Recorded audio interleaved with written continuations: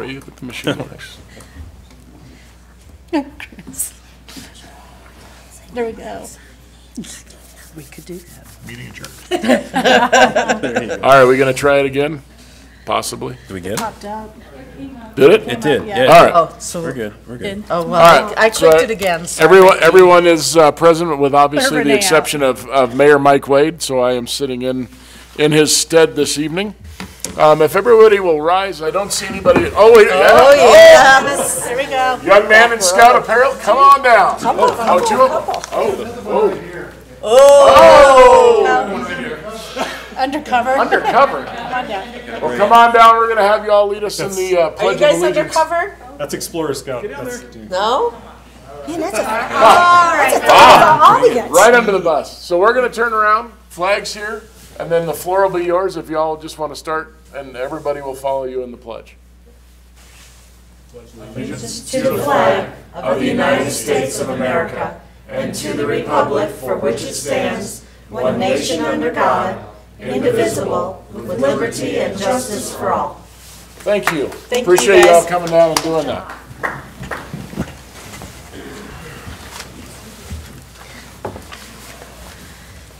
All right. Next up is special presentations, which, Michelle, I don't believe we have any this evening. I know we've got other presentations, momentito. And I know Dennis had said that he was not going to be able to make it for the Chamber of Commerce updates, which brings us to the Downtown Business Alliance folks. So I didn't know if we were getting double dip tonight, or Shelley, is it just your show? I guess it's just my show. All right. I can tell you the wine walk last Friday night was buzzing downtown. So kudos to the Chamber of Commerce, and it looked like a great event. I was in observation mode. I wasn't walking. I was sitting. I was wine sitting instead of wine walking. But it was great. There was so many people downtown. So I don't know if any of you were there, but it was. I was working. So kudos to the Chamber for that great event last weekend. Thank you. Good evening, everyone. Town Council, thank you for having me. I have a few things just to update you on. First Friday Art Walk Under the Lights is this Friday, October 6th, from 5 to 8 p.m. We had a fabulous First Friday Art Walk last month in September with a teen focus. All of the artists were teens from our town of Parker, quite a few from Ponderosa High School, as well as at least a handful, 4 or 5 from Legend High School. So we hope to grow on that and have another teen-focused art walk as well. But if you don't have plans for Friday night and you'd like to come enjoy this free community event, it starts at Vines with complimentary wine tasting from 4 to 5, and then the art walk from 5 to 8 p.m. right along Main Street, and we have about 15 artists that will be attending again. And so please join that. I also wanted, on behalf of the DBA, wanted to bring up the lights again. Everyone loves the lights, as I've mentioned before, but as a Downtown Business Alliance, each meeting we have, business owners from other buildings, from Parker Station, from Victorian Peaks, are asking and striving for us to find some way to do something fun that kind of connects the whole Main Street, maybe down Pikes Peak. My understanding is that lights can't, as I proposed, lights can't go on living trees on a permanent basis because they grow, and it, that all makes sense. It was a great thought at the beginning, but so a couple ideas we wanted to throw out to the town of Parker. We have 2 really amazing medians that are on Main Street with the black metal fencing. One basically by O'Brien Park, the other one right in front of Parker Station. Could we light up all that black fencing at night throughout the year? So that would be a solution for tying lights that draws people's eyes down to further down on Main Street. And then the Victorian Peaks building, the owners and the owner of the building and business owners wanted to do something unique for them, for that area as well. And is it possible that the town might be interested or willing to invest in more of the signature lighting, the lights, the round globes, put them across the street? Maybe a couple more going down from Main Street so the visual draw, and it's kind of our Parker signature. Obviously, it's right up there. So a few more of these lights that becomes their focal point of Victorian Peaks, and I think that's a really good solution. It could light up that whole Pikes Peak street as well, and have it be its own personality that goes down that street. So there's a couple solutions that the businesses were looking to have help with from the town of Parker for your consideration, and we appreciate that.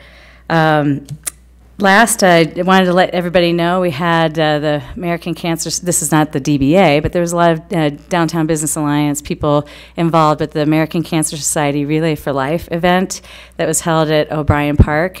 And so excited to say that we raised over $65,000. Wow. And so it was a great event, great day. Very rewarding, a very touching day, but 98% of the money that's raised goes toward support and research. So unlike some nonprofits where the percentage is a little different, ACS has 98% of their dollars go towards support and research. So great event. They loved being, the consensus, I've already seen survey results today, loved being in O'Brien Park, loved that small town feeling of having an event, a relay like that, right in the heart of Parker. And so I'm sure you'll be hearing from the American Cancer Society that they would like to have that opportunity again at the park next year and have this become Parker's Relay for Life event on an annual basis at O'Brien Park. Does anybody have any questions? Any questions for Shelley? No, sir. No? Thank you, ma'am. Okay, thank you. Thank you. All right, with that, we will open up the floor for public comment. These are for items that are not on the agenda this evening. You do have a 3-minute time limit and no action will be taken on these items. Do we have anybody here for just general public comment? For the items that are on the agenda, they'll have their own time for public comment then. Seeing none, we will close public comment at 7:11. Move on to reports, items, and comments from mayor and council. Amy, we'll start with you, ma'am.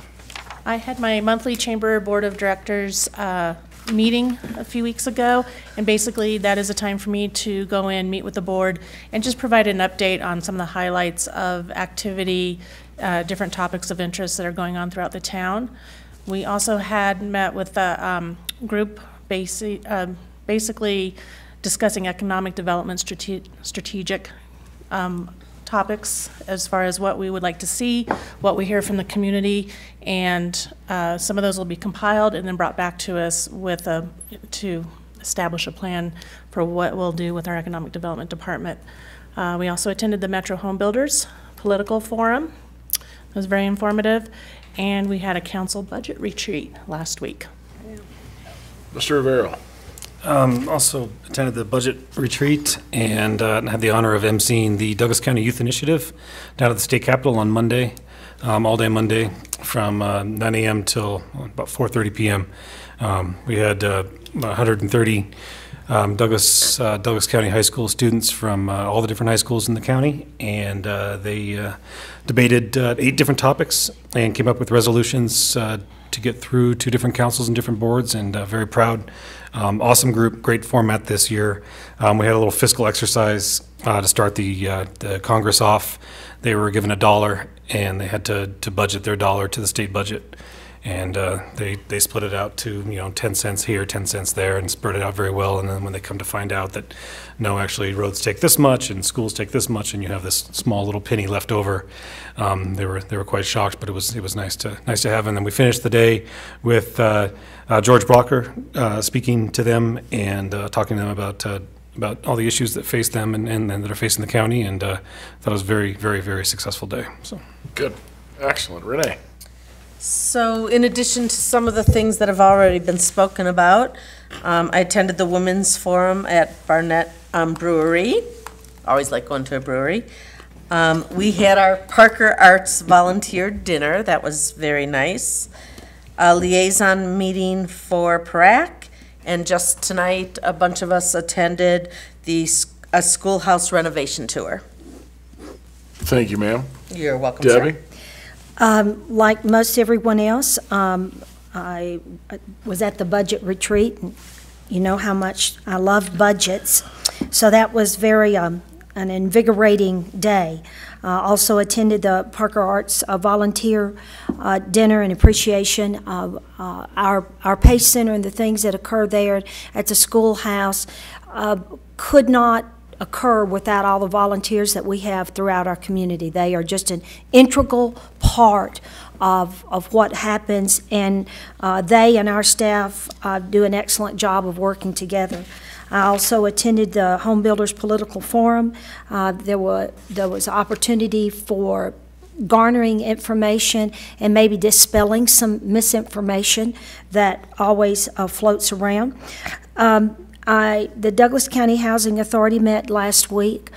They are working with the property or the developer, still looking for another component someplace here in the Parker area. They have a couple of places that they've looked at and that may or may not work. The only disheartening thing that was announced that day was by one of the representatives there, and she happens to be from Lone Tree, that the Fresh Harvest Food Bank is closing as of October 31st. They'll be taking donations there until through the end of September, which was, 3 days ago. And no, there's not a real explanation other than the most that we could garner is that perhaps that particular model just did not work out. They're a part of the wish list network because they were always busy. That may, just for us to keep in mind, that may put more pressure on some of the other organizations that are in our Douglas County community, so just keep that in mind. And I think that's all. Super. Thank you. John? Thank you, sir. September 15th, I attended the capstone to the Metro Denver Economic Development Corporation Site Selectors Conference. Can you say that again? I cannot, but thank you very much. So it was a fantastic event. Great to hear some insight on what these people are looking for in terms of sites, in terms of collaboration. When they do have major campuses that are up for consideration to relocate. They did mention Denver, and the Denver area is a very favorable area. So again, good news.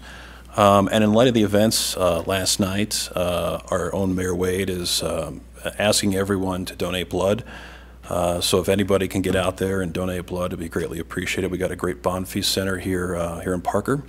So if you're eligible, please get out and give blood. Thank you, sir. And the only thing I'm going to add to the litany of things going on is I do serve as liaison to E470. Obviously, we've had the road widening project going on from here up to Quincy Road, and that should wrap up by the end of the month, which would be ahead of schedule and under budget, which is always fun. So it's sort of interesting sitting up here in a form of government, and I think as the private sector, there are certain things we might do better, but I'll leave that open to interpretation. With that being said, next item is our consent agenda. These are items that are considered to be routine and will be enacted with one motion and one vote. Council, I would need a motion and a second on items 7B through 7J. So moved. Second? Got a motion from Josh and a second from Amy. Council, please vote. Motion passes unanimously. Next item is our town administrator's report. And Michelle, anything to add or that you need to let us know I think you about? guys covered it. I was just going to mention the budget retreat. I think it was a very good discussion and a lot was accomplished there. But you guys covered most of that already, so I don't have anything else to add. Thank you, ma'am. Next item is item number 9. This is the Trails at Crowfoot sketch or rezoning sketch and preliminary plan. It's a bill for an ordinance to amend the Hess Ranch Development Plan and Guide pursuant to the Town of Parker Land Development Ordinance, amending the zoning ordinance and map to conform therewith. And I don't, Jim, are we? Mayor Pro Tem, the request is to continue this item to a date uncertain. The motion is in your packet. So moved. Second. Got a motion, the motion is to move it to a date uncertain. I have a motion from Renee and a second from Amy. Council, please vote. Josh, is And- your roof up? I'm sorry? Is his roof up? It's pouring. No, no, I heard, no. For our folks in the audience, when somebody has made a request to have an item on and it needs to be continued, they're not ready to present, or there might be something that they're waiting for, they can ask for it to be moved to a date certain, which means we would say we expect them to reappear as of this particular date, or in this case, it's a date uncertain, meaning they plan to bring it back before the council, they're just not 100% sure when that might occur.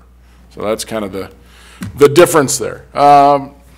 Next item is item number 10. That is ordinance number 5.34.2 on second reading, a bill for an ordinance to amend section 10.01.02A of the Parker Municipal Code concerning removal of snow and ice from sidewalks. Mr. Hudson, snow and ice.